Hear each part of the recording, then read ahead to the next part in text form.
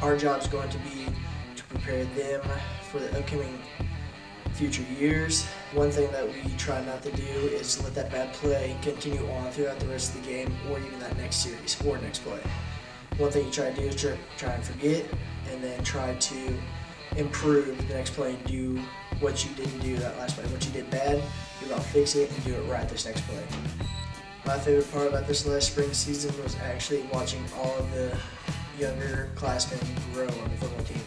Seeing them learn their plays and know what's going on and able to react quickly and adapt to any situation that they are put in. Being the quarterback, it comes with, you're the general of the offense. You kind of got to take roll no matter what. But, I'm just hoping I can help my team and make plays for them and lead them to many wins next year.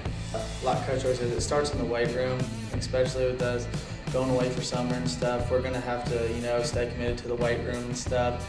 And then when fall comes around, when we arrive for fall camp, we're just going to have to hit things running like we did in the spring and, learn the new plays fast and really just sync with one another to make this thing roll.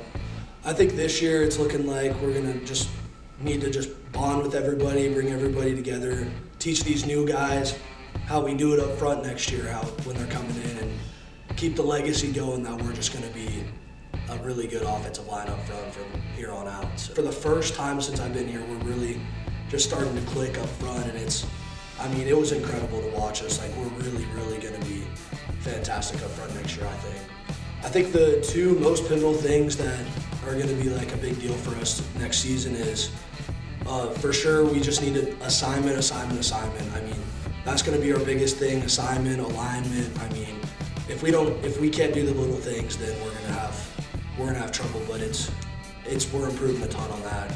And then for our second one, definitely just keeping penalties down and running the offense that we need to run, and I think we're going to be really good. So all of our goals to win the conference championship, and I think we have the team to do it. We just need to perform and really play, and I think we definitely have a nice shot at it next year.